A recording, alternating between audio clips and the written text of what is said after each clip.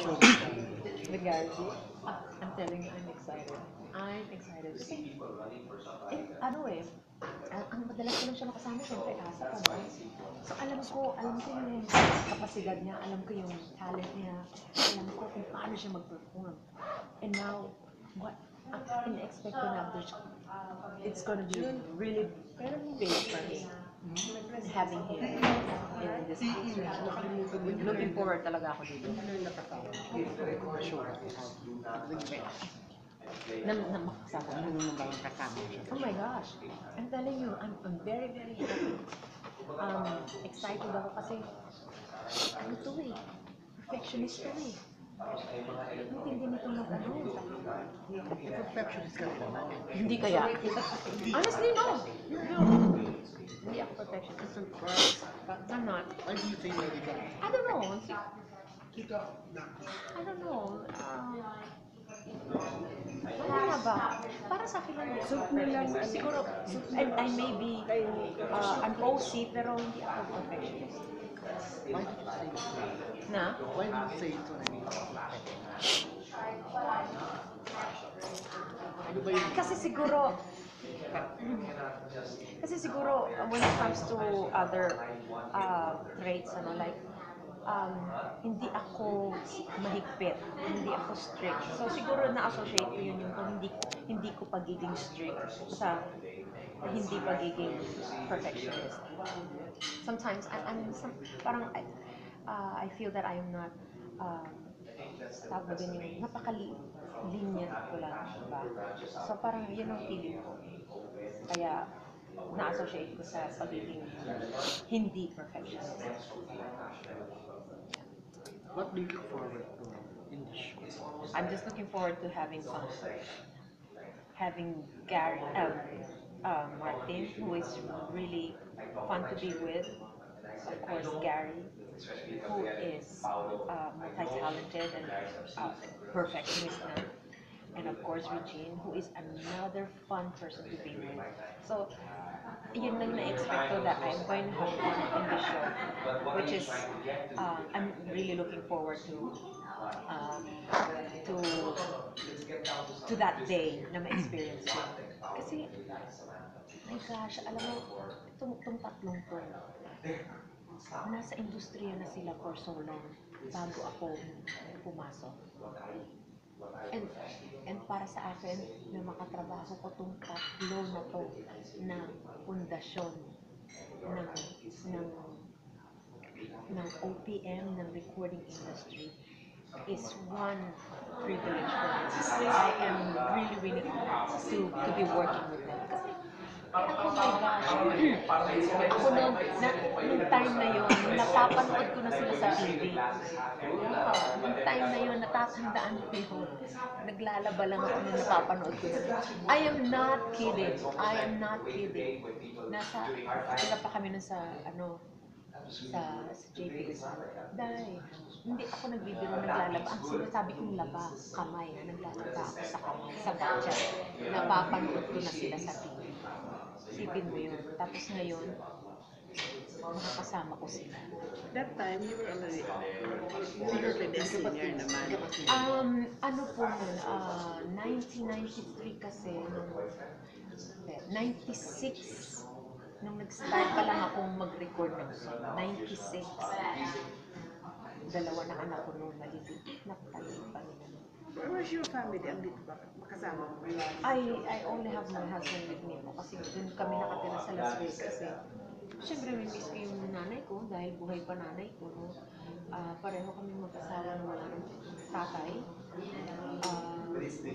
Nanay ko na lang ang buhay. Both parents ng husband ko wala na rin siyang mga kapatid. So, miss ko yung nanay ko, and I still have 3 siblings here. Si Ate May, yung older sister ko, tsaka yung dalawang older brothers. Yun yung nakakamiss siya. Siyempre, yung mga kaibigan ko, andito. Pero yung talaga nakakamiss, siyempre yung maalala mo na yung everyday na nagluluto yung nanay mo. Yung mga ganun ba? Kasi para sa akin, dito ko pa rin nahahanap yung pinakamasarap na pagkain. Siguro because when you eat your food here, you eat it with your friends. And that's what's make it, a little bit more special. And that's what makes it, taste more savory. Kasi kasama mo mga kaibigan mo, o mga kamag-anak mo, parang ganun yung Ano feeling. food yun ano? Any particular food na ganyan? Dito, syempre luto ng nanay mo. Diba? Hindi, ano dish? Ano dish? Kasi lahat halos nakakain mo ng Filipino food sa Las Vegas, kompleto doon eh. Kompleto talaga doon ang ingredients. Lalo na kapag hindi winter, makakabili ka ng malunggay. Pag summer, mabibili mo yung malunggay, may dahon ng sili. So ako na, kapag tinola ako doon. So lahat nagagawa. Kasi nung time na maliliit yung mga bata, ang pin-provide sa akin ng Panginoon na trabaho, nasa Las Vegas ako the whole time kasi nga every day ako nagsisyon. Tapos, swerte mo, diba? At least manang din yan ni naman. Ayun naman. Pero, at least ikaw ang nagkaroon ng Nagkaroon ka ng pagkakataon. Exactly. Ano mga parang ang lahat lahat inihain, lahat kumbaga inorganize para sa akin. Dito sa Pilipinas, Ano pa? Dito sa Pilipinas, parang din, we're so proud of you kasi nakapwesto ka sa Las Vegas. Sa Las Vegas, alam niyo po na hindi ko sabi kong swerte, pero siguro talagang nagpapasalamat ako kasi na-experience ko, at least, pina-experience sa akin yung gano'n. The first time you went there yata, hindi ko alam kung nakita ko pa yung mga building. At saan punta mo ba yun? Las Vegas. Talaga ba? Tayo, hindi kayo nakapanood. Hindi kami naroon kasi short distance Yun. may mga show. Yun yung unang year na nagkaroon kami ng contract sa Bally's Hotel, 2004. And then after ng contract namin sa Bally's, nagkaroon naman kami ng contract sa Flamingo Hotel. Ano lang yung magkatapat lang yung Flamingo at Yung Bally's. Flamingo naririnig. Yes. So yun, from 2004 hanggang 2007, nakapwesto kami doon. And then, after ng mga contracts namin, nag-aano pa rin kami sa ibang casinos. Higit yung siyempre parang mas nakakaingit siguro in the likes of Lea Salonga na my gosh, Saigon. Di ba dito? Parang ganun na rin yun, di ba? Equivalent. Isa, mas prestigious ang Si prestigious nga, pero kasi sa Vegas, hindi naman sa inaano ko ang Las Vegas sa namin.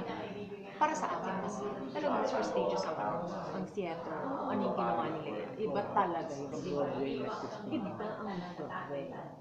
Hindi ko binibilita lang ang Vegas kasi hindi rin biro doon. Hindi biro ang hindi ba? Oo. But it's totally different on Broadway. Oo nga, pero hindi ba si Martin nga, di ba? Hindi niya na-gets yung kasi nga, hindi naman po kasi kasalanan niya pa din yun eh. Kasi sa producer din naman yun eh. walang malalim ang bulsa siya nga. Eh mabuti po kung okay na sa hindi malalim ang bulsa, pero yung lulukutin pa yung nakakaano din. Yun yung nangyari. Hindi ko alam ang buong story, pero yun yung somehow na parang nakwento. Mas dati hindi mo ba nag-type ng Broadway? I don't know. Kasi kung sabi ko sa'yo, hindi naman ako perfectionist. Hindi ka na. Didn't you ever try? Did you even Hindi po. audition?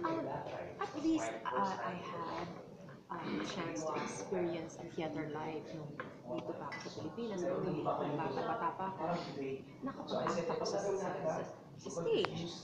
Yung production group namin na yung Andres Bonifacio Concert Chorus, yun, choir na kami, and then we act as well.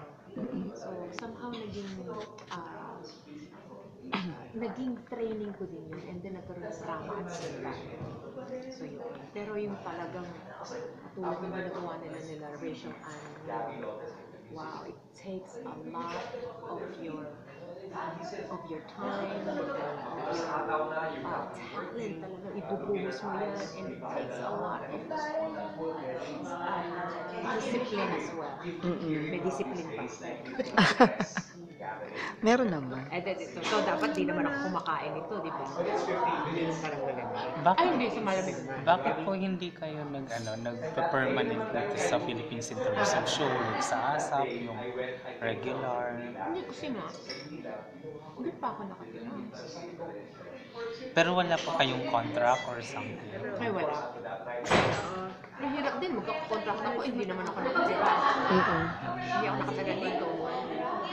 Kasi sila rin naman yung malulugi. Kasi wala akong madalas dito. Ha?